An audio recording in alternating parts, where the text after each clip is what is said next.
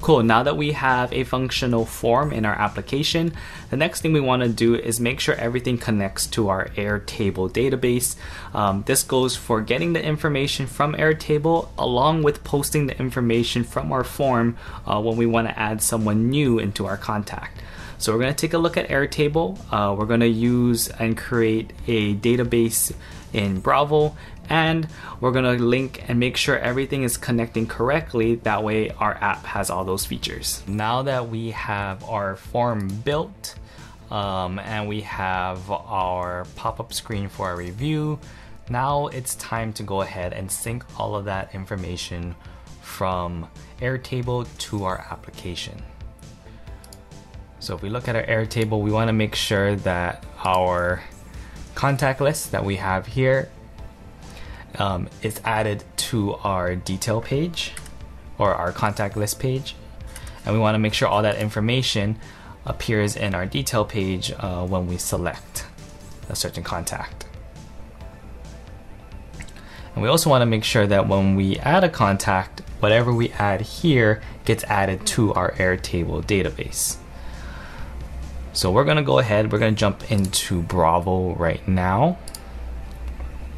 And under data library, we're going to go ahead, I have it here, but I'm going to go ahead and walk through it one more time.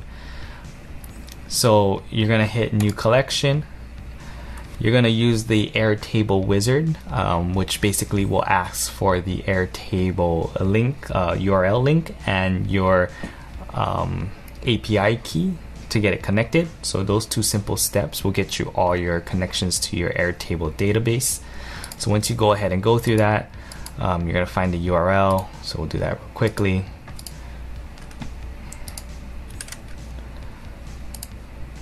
Paste that there. Next is where you can get your API key, plug that in, and it'll connect everything. All right, so once you get connected to your Airtable base here, you're gonna have these two options on the side. You're gonna have get list and get detail. You're not gonna have this post contact, but this post contact is what we're gonna now make, and this is gonna be used for our form when we add a new contact to our list. So what you can do to create this post contact is you can hit this plus button here. You're going to create a new request here on the side. You're going to want to change this get to post. Okay. So once it's on a post, you're going to grab your URL for your Airtable. Now this is your API URL. In order to get that, you can go to your Airtable base here. You can hit the question mark right over here, and at the very bottom you have API documentations. Now when you open this up, you can actually come down to this table of contents here and go to contact tables, and we can go to the create records section. Cool. Now in the left here, you'll see an example request for creating a record. You can actually go ahead and copy that URL there, and that's the URL that we're going to use. So that's what you'll paste right here in the post. Now the next thing you're going to want to do is, we can come back to the API documentation here. We're going to want to add the authorization, the bearer, and your API key for Airtable. So under the headers section here, you're going to want to add authorization, bearer, and right over here you're going to want to add your own API key for your account. Next, we're going to go to body.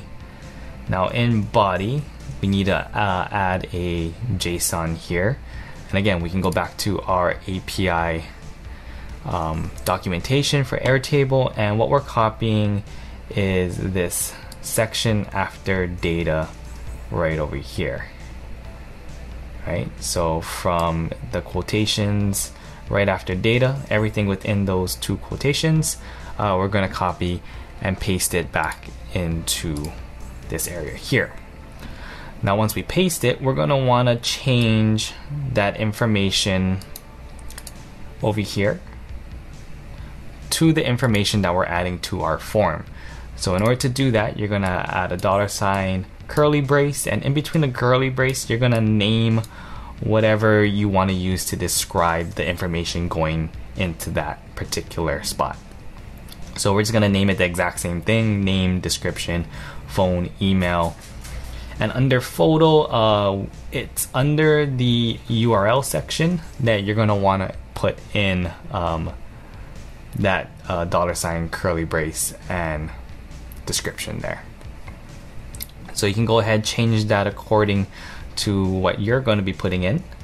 And then under parameters, we're going to want to say, we're going to want to put all that information here in the keys. So we're collecting a name, description, phone, email, and photo. And you can just put some placeholder information right over there.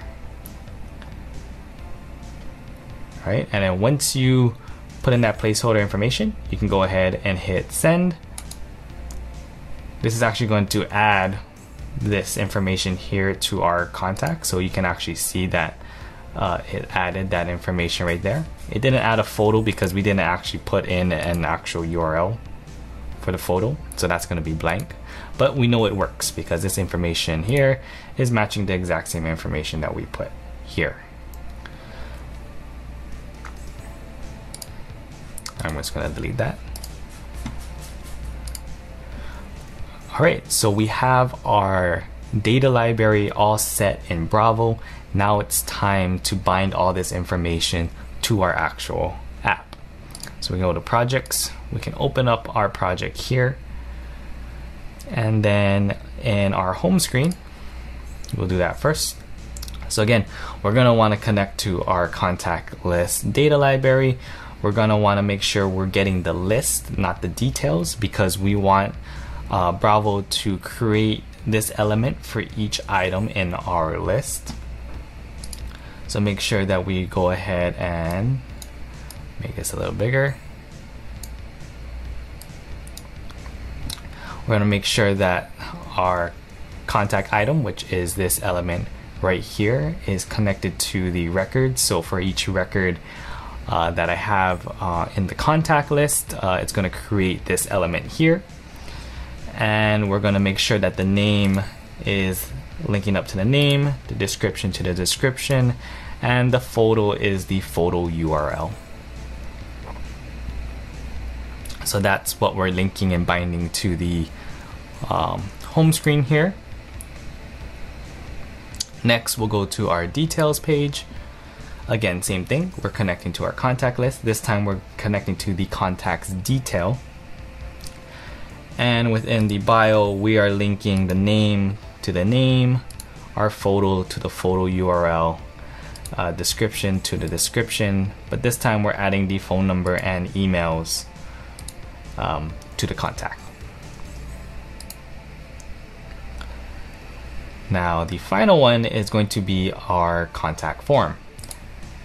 So for this one, we are actually going to connect it to, again, our contact list data library, but we're going to choose that post request that we chose, that we just created. Now, before we get into linking everything, you can see that there's another section down here that is the response action. So if this form is submitted successfully, you can say show alert, go to page, open a URL, or refresh. We're just going to say go to page, and we're going to make it go back to the home screen. If there's an error, it'll show an alert, and you can write whatever error message you want to put. So again, in here under our frames, we're going to want to look for those input sections. So you want to look for text, you're going to look for that cursor, the text cursor. And for that text input, you're going to want to make sure that we submit the information that is put into this section of the form to, in this case, name. For the description or father, we're going to put it to description, the phone number to phone, and the email to email. and we also want to make sure that our photo is uploaded to the photo section. Now the last thing we want to do is make sure that this add contact, whatever button that we had, should have some type of link here. Now we don't need to select anything, Bravo does it by default, but we do want to make sure that it does have the data library symbol here, so we know that it was properly tagged with the Bravo tag and that it's going to submit our information.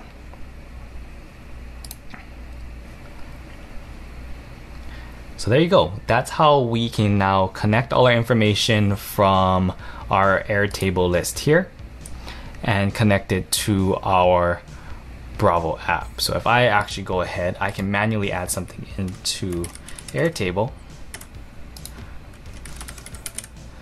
And we're gonna make it 1, 2, 3, 1, 2, 3, 1, 2, 3, 4.